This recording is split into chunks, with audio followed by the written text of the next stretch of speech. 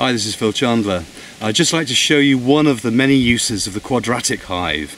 I'm going to be saying a lot more about this hive in the next few videos because I think, having tested it for a couple of seasons now, it's really living up to my expectations of it, and I think a lot of you will find it very useful, particularly those of you who are using British Standard National equipment, but also those of you who are using top bar hives, Warre hives, Langstroth hives, anything pretty much. These little quadratic hives are really useful things, additions to your equipment, and because they're so universally compatible, which I'll demonstrate to you during these videos, I think a great many people are going to find a lot of use for them.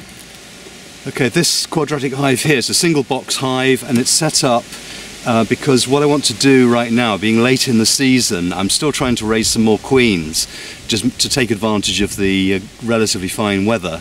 What I want to do is to take a queen out of an existing strong hive that I'm going to be using as a cell builder, and I want to keep her safe along with some of her bees, and so I'm using this single box quadratic for that purpose. She's not in there yet, I'm just showing you before I do it.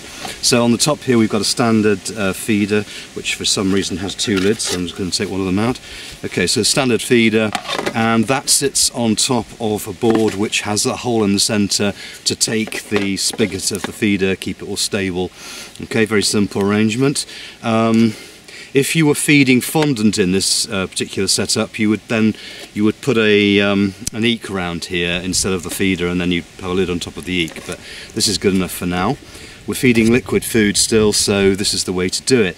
Right inside here what we've got is drawn comb. In fact, this is comb that's been robbed out. There was a colony that got attacked by wasps, and I didn't get to them in time, so these combs still have a lot of pollen in them. You can probably see if I hold it close to the camera, a lot of bee bread in there, which is still perfectly usable. Obviously all the honey's gone, all the nectar's gone, because the wasps got at it, but there's a lot of comb in there which is perfectly usable both for brood and for storage. So what I'm going to do is to, I can get this one out, here we go.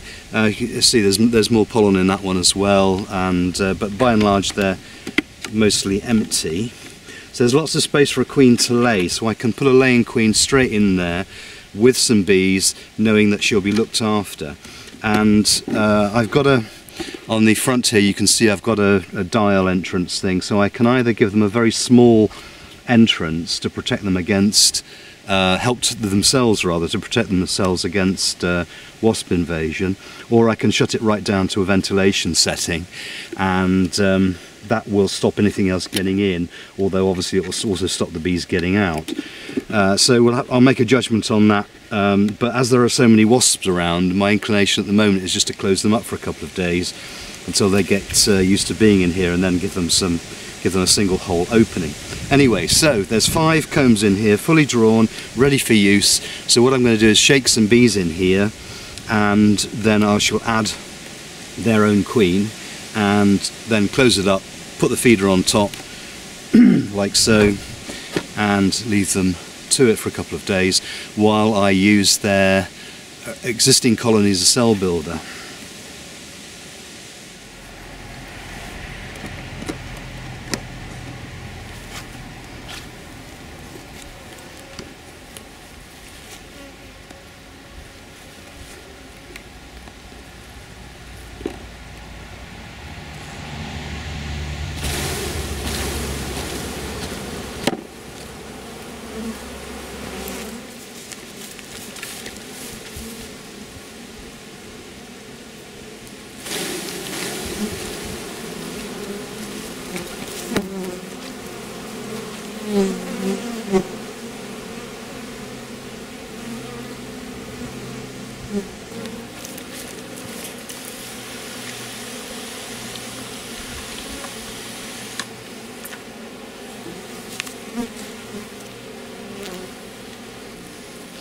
So what I've done here is shaken 2 frames of bees into this box, and now I'm just going to reintroduce the queen.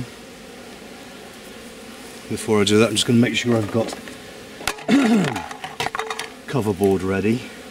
Now this particular cover board doesn't have any bee space under it. This is something I needed to change in the design. In fact, the top board should have a rim round underneath to give the bees some space above the bars, but you can get around it by just being gentle like this. Okay, and I'm just going to run the queen back into the middle here. There you go, girl. There you go. Right, queen's in. So I'm going to put a feeder on top. Just gently give these guys a dusting of spray. Just to. This is just water in this spray, by the way. There's nothing else in it at the moment.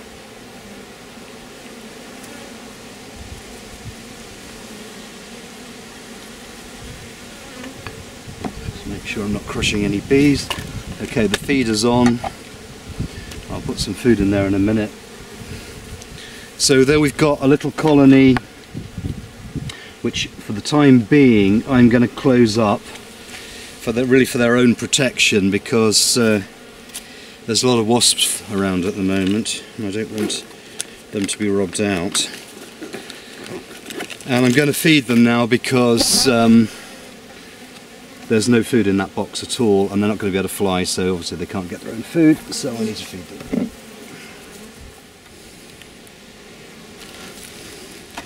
I'm just adding a simple cover that I made out of Reflectix. It just helps keep the heat in, I guess, and protects to some extent the feeder from wasps. I haven't got around to making proper telescoping covers for these yet, that's why. This works though. I actually overwintered a colony last winter with one of these hats just directly over the hive, and it worked really well. So I just put a strap round it now to protect it from winds, because this can be a bit of a windy spot up here on Dartmoor. So that's strapped down to an iron spike that's driven into the ground, so that's not going anywhere now. So they'll be good, they'll be fine there for a couple of days. They've got food, they've got nectar, they've got pollen, they've got their queen, they're going to be fine once they've got over the shock of being moved, of course. They've got loads of empty comb to use. The queen's going to get back into lay straight away, we hope.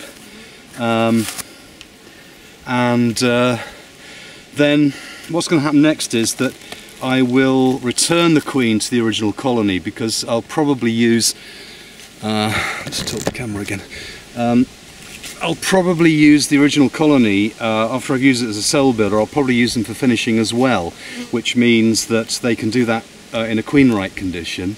So I'll give them their queen right, and I'll put the cells above a queen excluder in an upper box, of course. Then this little hive, having had the queen taken out again, she will already have laid some eggs, so that will give the bees something to do looking after the young. But they'll then be in a prime condition to take a queen cell from the same group of bees that I'm going to be raising in their mother colony.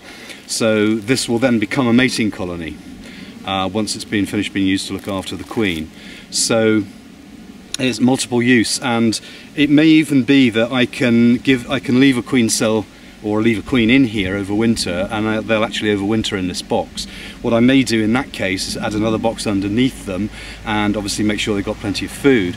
But it's perfectly possible to overwinter a colony. Certainly I've done it in 2 of these boxes. I haven't tried it in 1 yet, but I don't see why it wouldn't work. As long as there are plenty of bees in there, then they've got plenty of food. So a feeder above with a good wodge of fondant in it, for example, might mean that you can overwinter these perfectly happily on their own. I know that Brother Adam used to overwinter colonies about this size up in the middle of Dartmoor, higher up than this, and he just made sure that they were well fed, that was all, and they used to come through the winter perfectly well in most cases. So there you go, another use for the quadratic hive.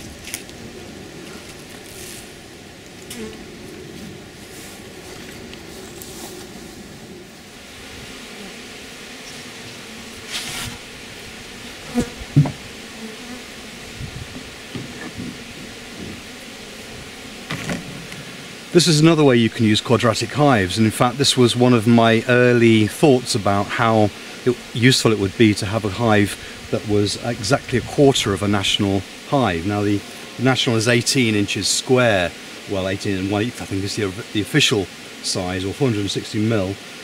So 4 of these quadratic hives, and of course the word quadratic is Latin for quarter, I think, or 1/4 of, and because they are exactly 1/4 of the national hive, they sit directly on top, 4 of them side by side, directly on top, and so you can use them as mini supers, as one obvious thing. Okay, so you can take this off as a super when it's full of honey, or in the way I've got it at the moment is that there's no queen excluder here. I've only just put them on, so the bees aren't really doing anything in them yet, but the idea is that you can have the bees work their way up into them, or in fact work their way down into them from a brood box. So you can actually populate these hives in one direction, probably downwards is more likely that if you're going to do that. Whereas if you have bees in 4 quadratic boxes that have been in a stack, let's say, for example, like if I can turn the camera, that one, that hive over there parked next to my trailer tent is a quadratic that has 1, 2, 3, 4, 5 boxes on it. So if you had a colony already working in 4 of these boxes in a vertical stack, then you can simply dismantle the stack, put 4 of them in a square like this over the national brood box, and they'll migrate down into the national brood box, and that way you can propagate the colony without having to actually remove the frames from the hive at all. So that's just another way of using a quadratic hive. In this particular case, I've put 4 quadratic boxes directly on top of a super. I want to get these.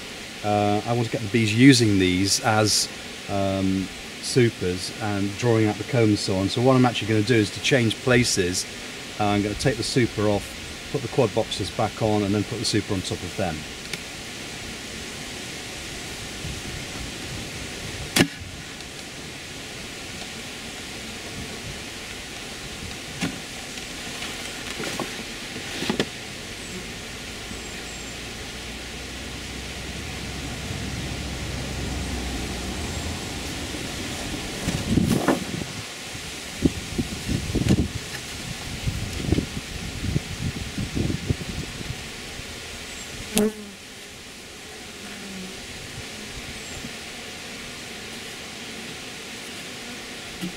There we go. I mean, there are bees in these frames. Some bees, they're just starting to work on the wax, but now there's bees above them and below them. They're more likely to draw out the combs on those little boxes.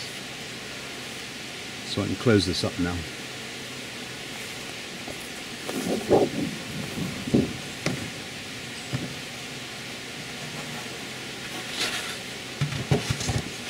Using the hive this way as a super, or 4 mini supers together, if you can, if in the right season, let's say when there's a decent flow on, the bees are going to draw those combs and they're going to store honey in there, which you can then take out those individual combs and use them to feed other quadratic hives, or you can make up mating nukes or whatever you like, but it gives you a supply of sealed honey, hopefully, or open honey, failing that, for use in mating nukes particularly. Using the boxes in that way as supers will have the bees draw them out and fill them with stores. Excuse me, it's a bee trying to sting my nose.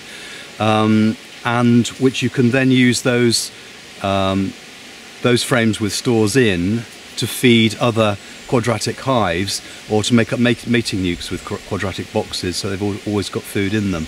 And this way you can store honey during a flow in these quadratic frames for use elsewhere. And of course the little quadratic boxes are very easy to seal up, top and bottom, close the entrance, and you've got a sealed box of honey which is then ready for use whenever you need it.